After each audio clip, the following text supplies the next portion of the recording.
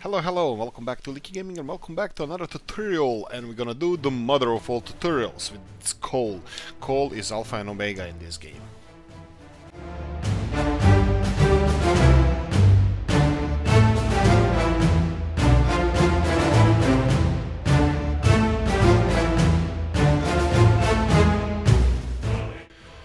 So, why did I say that? Well, everything runs on coal. It's 1960s, coal is readily available, easy to burn, to create electricity, create heat, create everything, and your whole economy is gonna evolve around it. Coal is simple and it's not. Now, we're starting in a normal randomly generated map, and this brings us a couple of benefits. I have to point them out. Resources are randomly allocated. Most of them are in hilly areas, but some of them are not. And as you can see here, usually we aim on the border between Soviet and NATO countries, and definite huge benefit if it has electrical connection, where we have a coal source somewhere around here, and we have electricity connection over here for our NATO companions. This is a NATO, sorry, for our Soviet companions. This is perfect area. Now, benefits. Mostly the sources of coal or any ore are in the hilly areas, but this one is not, and the random map will give you this from time to time. You can have the resources underwater, or you can have them on the flat grounds like we have here. Don't get discouraged, this is quite realistic. The biggest mines in the world are on the flat grounds, not in the mountains. So in this case we're gonna start the same way. I will create a small industrial zone over here, and we're gonna continue from there. Well, I probably should show you how we're gonna do how to do this. This is gonna be quite complicated. Kind of complicated setup we're gonna be running around here. So we have our coal mine over here. You can see that I plonked it in the middle of the green zone. It should have quite good resources, but it's not the source of quality of the source is not the main issue here. If you have high quality source, you will produce more coal than you can process. Bear in mind that these kind of mines can operate up to 300 tons a day, and your processing facilities can only process 200 tons a day of ore, and it can go all the way 400, maybe even 500 tons a day, so you will have to have several of these processing facilities. We're not gonna go for that straight away. I'm gonna put a storage unit in every stage of our procedure. And also, heads up, I'm only using in vanilla game stuff in here. I'm not using any mods. Mods would definitely make it much easier for us, but we're not gonna do that. Anyway, we're gonna have a mine, storage, processing facility, storage, power plant, and heating plant all around here. I'm gonna be back as soon as I set this up. Right, here we go. We have a basic industry setup here. I'm gonna show you everything that we built. Again, we're gonna go for mud roads. I will upgrade them as needed. Probably I'm gonna have a gravel road going into this area. Bear in mind that the coal mine requires 220 workers, I believe, and the rest of the buildings not so much, but more or less everything should operate smoothly. Just we're gonna need a lot of workers. Okay, so what do we have here? We have a coal mine connected to the engine, to a huge depot. Then we have the depot connected to the engine, to the processing plant, and then we have all of that connected to an engine, to another depot for coal. And at the moment I have a normal setup, just normal conveyor belt going to the heating plant, because we're not gonna need a lot of coal there, and I don't think it has to be connected to the engine. I had a little bit of a geographical issue connecting it to this engine, even though it should work. It doesn't allow us to connect the road, but then it doesn't look realistic, and also this engine wouldn't have access to the fire department, which I believe we're gonna need. Anyway, and of course this is the power plant, so I'm hoping that we're gonna have enough money from here, from whatever we're building here. 20,000 is gonna be the heating plant, 200,000 would be the power plant. We have mine 70, that's gonna be another 200,000, that's gonna be 500,000 rubles, and probably the most Expensive thing is going to be all these conveyor belts that we mostly already paid for. Now, luckily for us, like I said, we are close to both Soviet border and to NATO border, so our costs are not going to be so drastic when we pay for stuff. Okay, so we have this industrial zone over here. I'm going to go and build us a basic city setup. The usual, you know how we do it, and I'm going to put it around here, so we're going to see how that's going to look like. Okay, here we go. We have a classical tutorial city that I usually use. You can see here we have 8 buildings. They are the big ones with the better quality of life, the 96% quality of the apartments. I think that's gonna be enough for us. We have a couple of... we're gonna need 2 vehicles here. We're gonna need a couple of vehicles in the ambulance department. I'm gonna lower the amount of workers to 5 over here and to, let's go, 10 over here. Kindergartens. We have 2 kindergartens, but you know, if you watch other tutorials, we're gonna need more of them. For population, as I expect, population would be around 2000 by the end of this tutorial, and that population is going to require at least 4 kindergartens. They are quite important because they keep the children safe while workers work, so workers will not work if you don't have all of that set up. The power plant is almost done, everything else is already constructed over here. We have a couple of key stuff we need to finish, and that would be the big one. Now, bear in mind that I always told you that in the tutorials I use the cheaper version of stuff. We use the cheaper version. Wait, let's go from this side. But in this case, because this is going to be our main export, we're gonna use more expensive cables.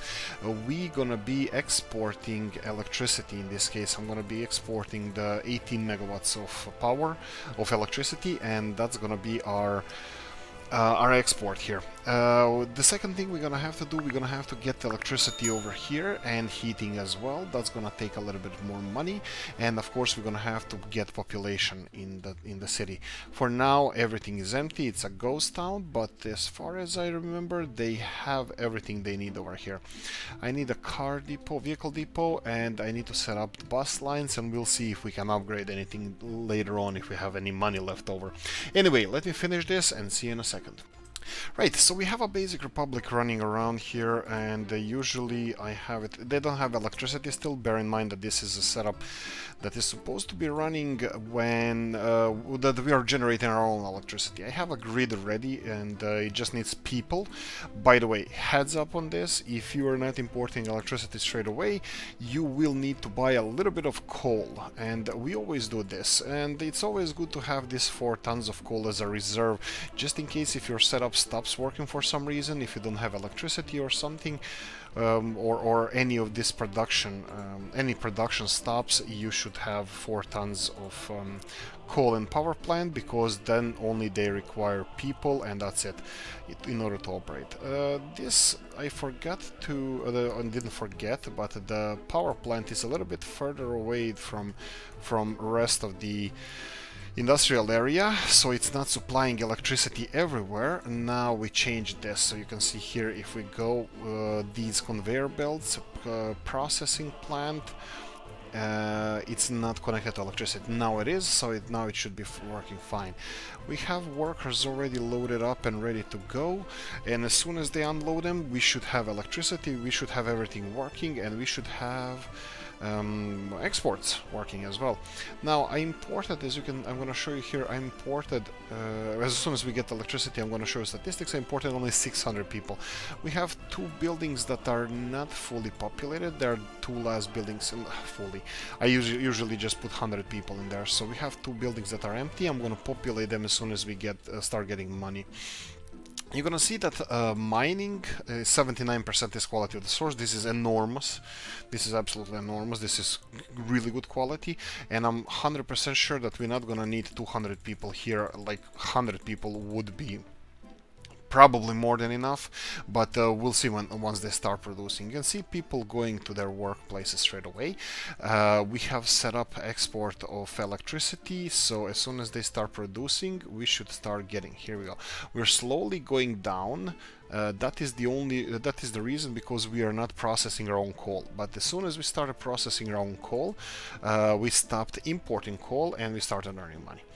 And that's it. That's everything I have to say concerning this. So I'm hoping that these buses are gonna go and refuel now, because we need them set up, and this needs to go a little bit faster. So first things I'm gonna do around here is upgrade some of the roads they have. So I'm gonna go like this. Oh, my bad. We're gonna go for gravel roads. These are the ones they're gonna be using most often. Well, these are the only ones they're gonna be using, and I'm gonna upgrade them here, and I'm gonna upgrade them from this side, just not to bother them while they're on the road at the moment.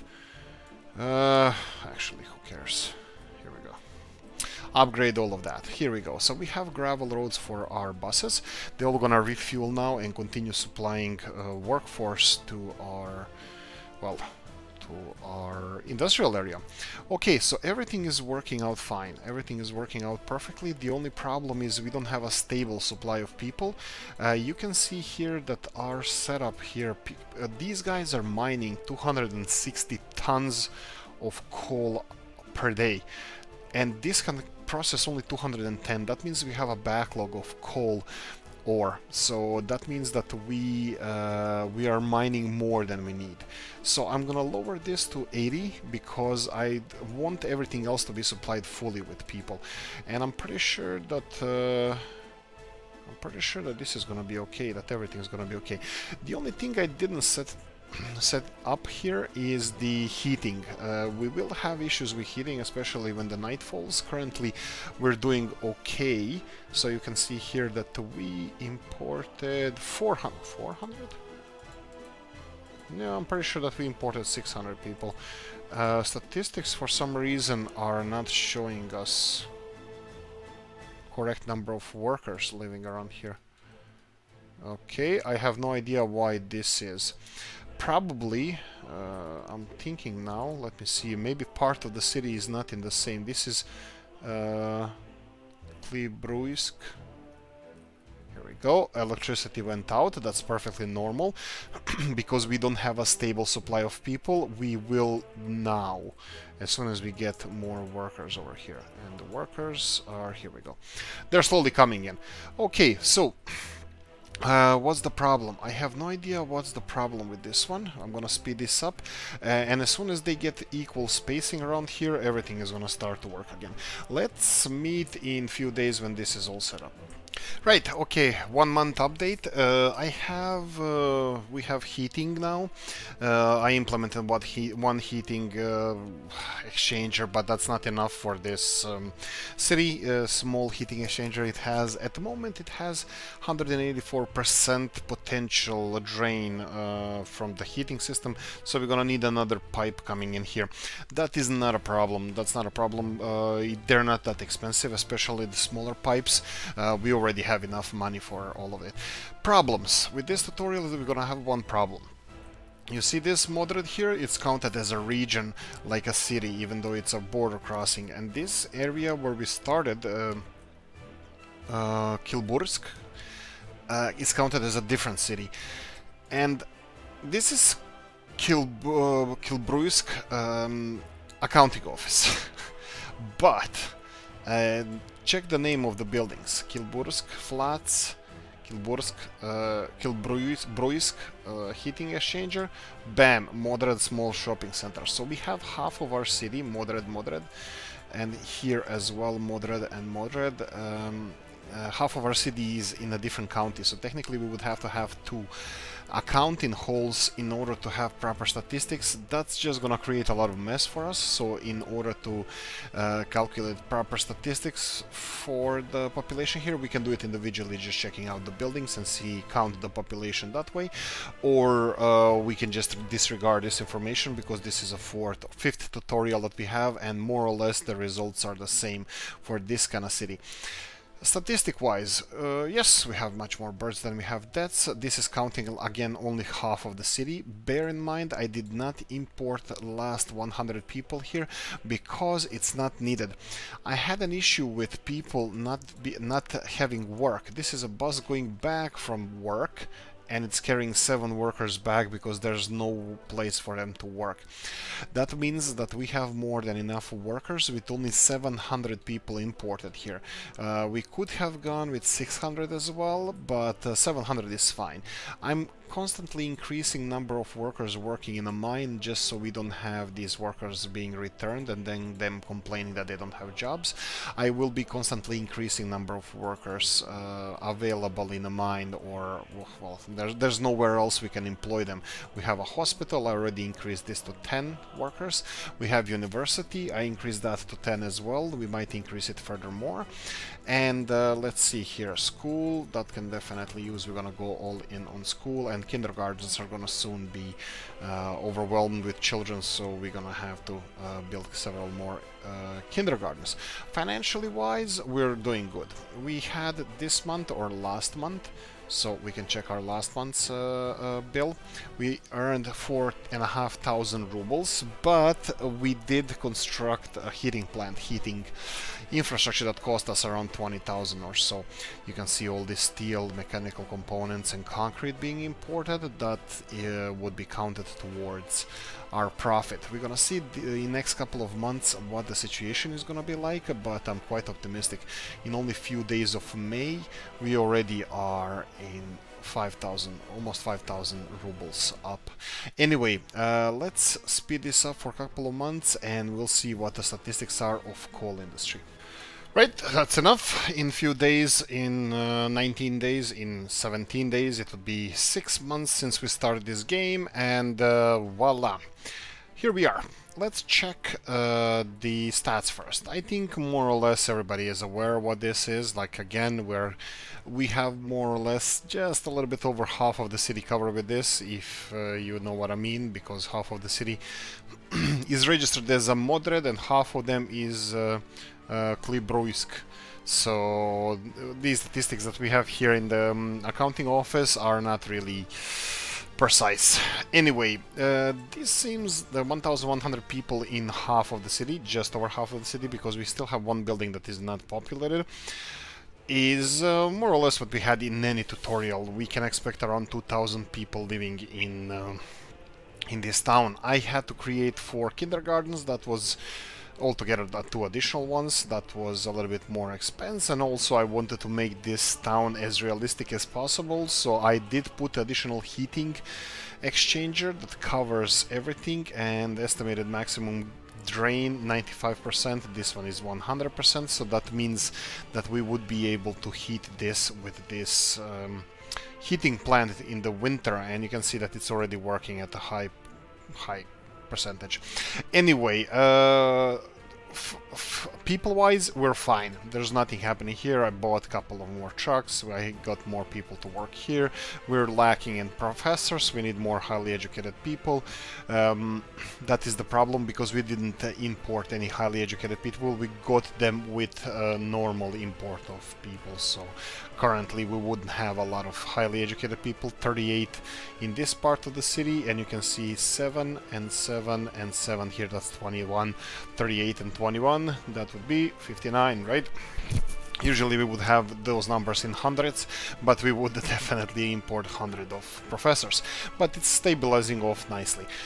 Okay, the elephant in the room, right? How did we do? Obviously we're doing okay financially. We're positive every month, more or less. What does it mean in average? So I think perfect example would be month of July. If we don't have any expenses, this is what finances would be.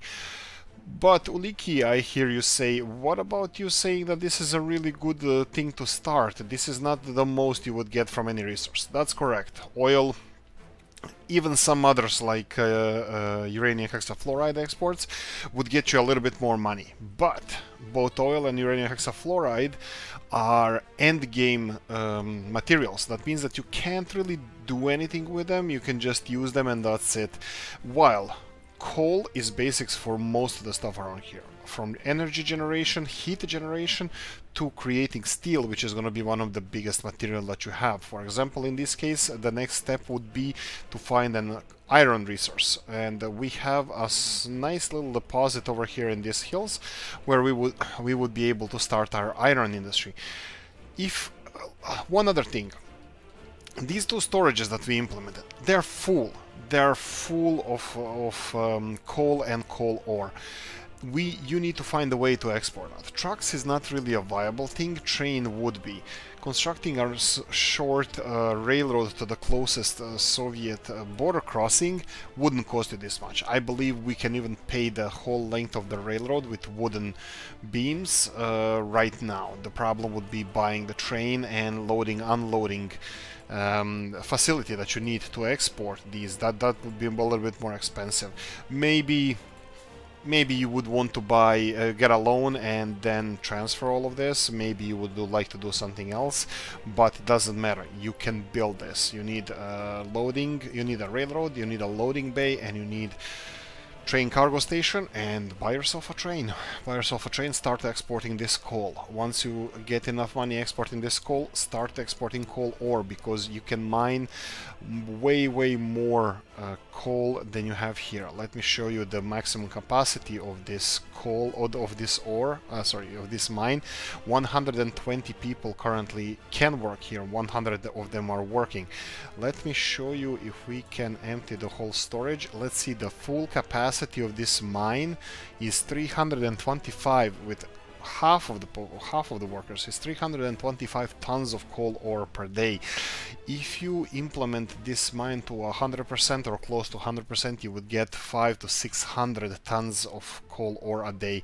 Train will take more than a day to get there and back, so you would have to export 600 tons of this coal ore. If you want to process it into coal, you will have to have 2 more of these processing plants in order to keep up with this mine.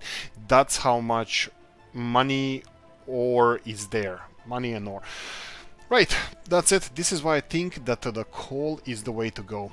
Financially, we are getting more or less 25 to 30,000 a month, and you're getting it all the time. It's not like you have to wait for trucks to be delivered. You're getting it through the wires all the time.